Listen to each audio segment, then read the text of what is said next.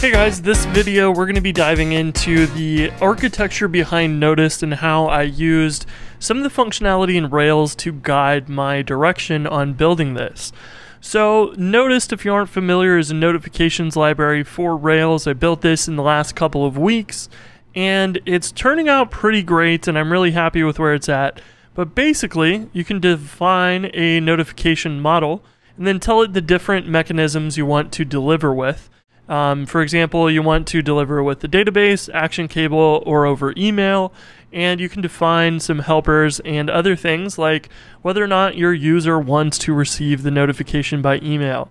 So you can disable that and turn it off if the user does not want that.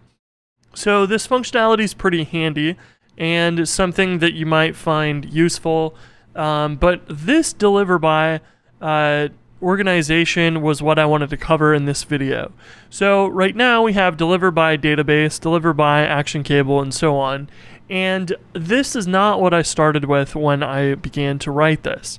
So let's take a look at some code to take a look at how we can tackle this. So let's imagine we have a notification class and we want to add some methods from a gem to this so that we can make that work. So originally I was going to have you define a class and you would include like a Noticed module into it, and we would define a module named Noticed, and you could define some things like what you wanted it to be delivered by. And so you might say include Noticed delivery methods database. And inside here, we would have a module delivery methods. And don't worry too much about the spelling here, database. So, you know, this would be the main module. It would include all the base things that we needed and then include the database.